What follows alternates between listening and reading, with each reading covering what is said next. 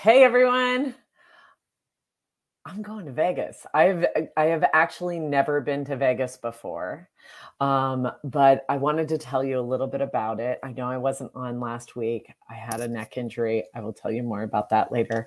But I wanted to let you know that I may or may not. I'm hoping to go live on Wednesday, but that's also the day of my big workshop. The title is Resilience and Success During the Age of Uncertainty.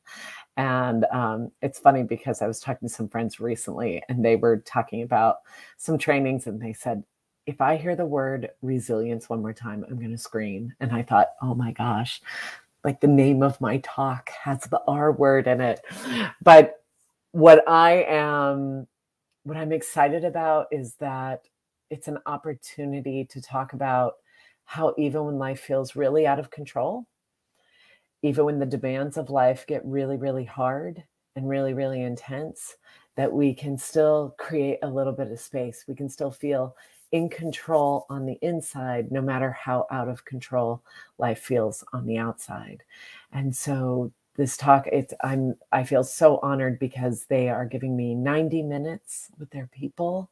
And in a 90-minute workshop, you get to go deep and you get to share a lot of things. And so I'm excited about that.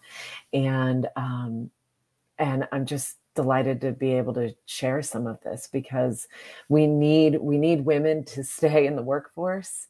I mean, you don't need to sacrifice everything to stay in the workforce, but for women to stay in the workforce, to keep doing the work that they love, they know they want to love, they know they used to love, they know they still do love, and yet life can be feeling so intense and it just keeps going on with no end in sight. So this workshop is really all about helping to create a little more space, a little more love for the work, a little more patience for life, and a little more, I'm going to be okay, even if this continues as it does. And the group that I'm speaking to, I got to tell you, this is CREW, Commercial Real Estate Network for Women. And I just love CREW. I just love CREW. I'm not in the field of commercial real estate, but I have yet to meet, everyone that I have met has been amazing.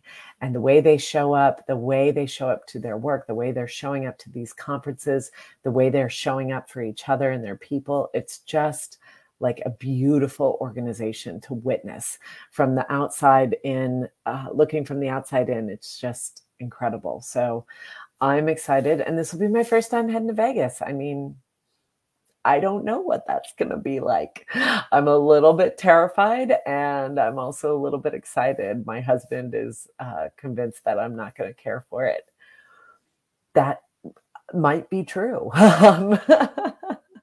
But I'm excited to just be there, and it'll be my first time speaking to a live audience really since February of 2020. And so, especially a group this size, and I'm just super excited.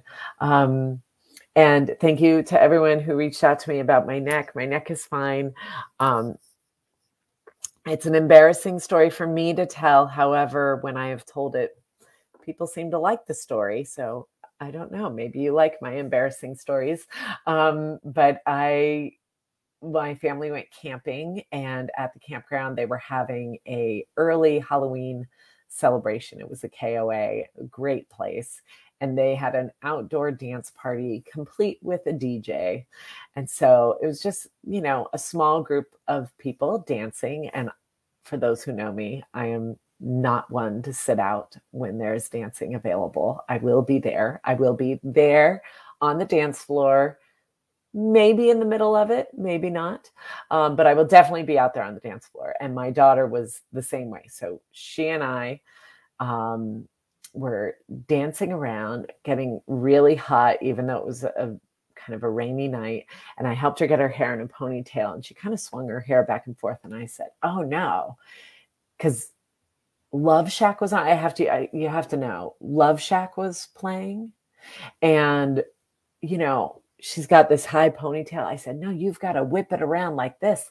And I proceeded to whip my head around to Love Shack, as one does, my non-existent hair around.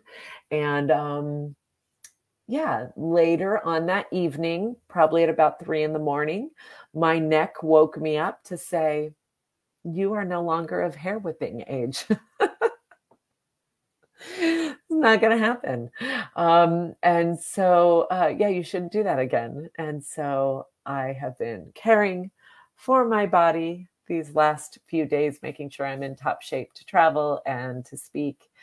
And that's my story. So thank you for all the love and care. And yeah, everything is well. I will just try not to rock out to Love Shack anytime in the near future. Thank you all for joining me on this journey. I can't wait to share some of this. Oh, and one thing I do want to share, one of the things that I researched is about pandemic flux syndrome. If you have not looked it up, look it up, pandemic flux syndrome. There's a great article in the Washington Post written by Amy Cuddy, who has that viral TED Talk about presence.